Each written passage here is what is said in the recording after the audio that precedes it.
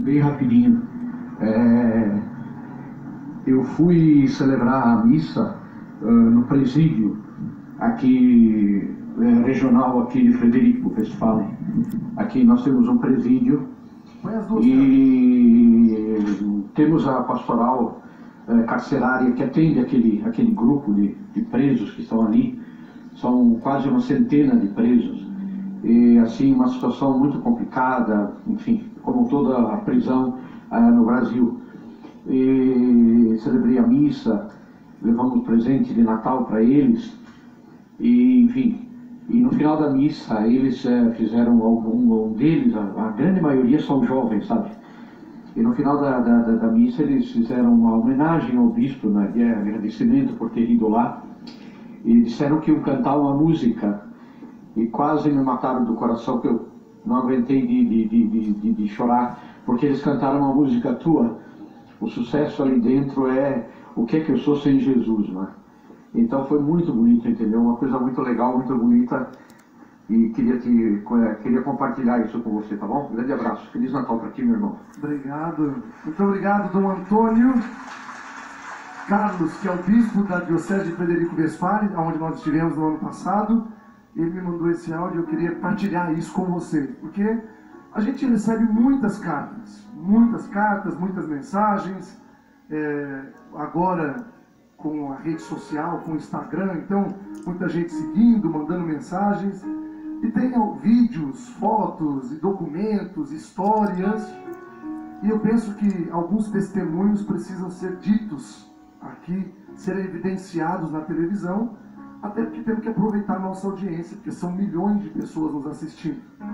E eu achei muito interessante, porque inicialmente eu não imaginava nunca que o bispo fosse falar isso, partilhar essa situação tão interessante, que foi exatamente o dia que ele foi na cadeia e celebrar a missa para os presidiários, e os presos então quiseram homenagear o bispo e cantaram a música O Que É Que Eu Sou Sem Jesus. Que bom! Eu fico muito feliz, porque claro que nem Jesus Cristo agradou a todos, não serei eu que vou agradar a todos também. Eu sei que tem muitas pessoas que me amam, me respeitam, acreditam, gostam do meu trabalho, como às vezes tem uma ou outra pessoa que não concorda, que não gosta, que tem uma outra linha de pensamento, inclusive até dentro da própria igreja, que é o que me deixa mais triste.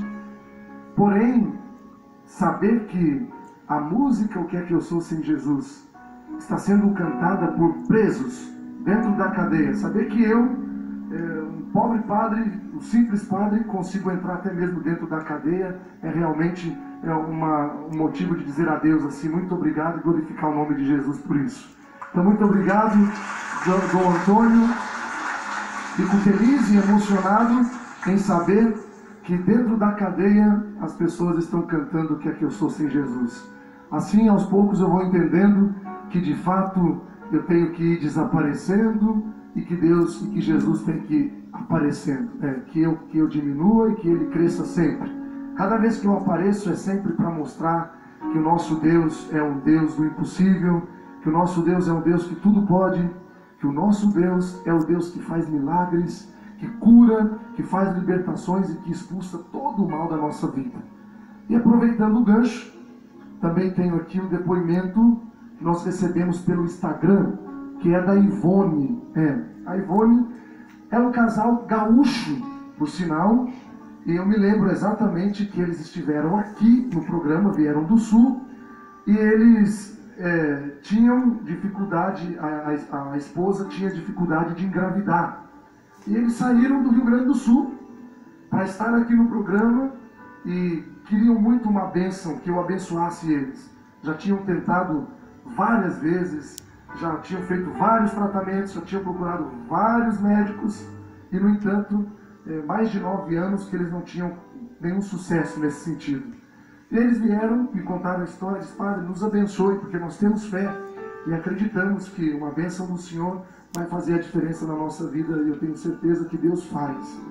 Eu dei uma bênção para eles, mandaram um depoimento. Está aí as fotos, diretor, do depoimento? Está ali, está aí. Queria falar com você sobre eles, mas estava sempre ocupado e não achei certo. É uma mensagem do Instagram. Você sabe que Padre Alessandro é mesmo uma bênção de Deus. Lembra que em agosto, quando vieram os gaúchos no programa, pedi para você dar o nome do casal para ele abençoar. Eles são casados há 8 anos, não são 9. E ela não engravidava. Fizeram tratamentos e nada. Aí foi que eu falei com eles, que são muito católicos, e passei para você, ficaram muito felizes com a bênção, mesmo eles estando aí na plateia. Pois acredite que na terça-feira, às 6h30 da manhã, ela passou um zap que tinha ido segunda-feira, segue a mensagem, fazer exames e ela está grávida, de aproximadamente 6 semanas. Estão maravilhados e ansiosos. Passei para o Padre Alessandro, ele postou uma foto dizendo que queria agradecer naquele dia, e ela fez agradecimento, mas disse que assim que conseguir uma folga, na terça-feira, vai ao programa agradecer pessoalmente. Bom demais. Então, se quiser falar comigo, fique à vontade para chamar-me no Instagram. Eu até pensei que, quem sabe, poderia fazer um merchandising da churrascaria. Esse já é outro? Ah, é outro? Tá bom. O importante é que ela está grávida e é uma bênção de Deus. Eu queria que vocês aplaudissem por esse milagre. Bom, muito obrigado pelo carinho. E você pode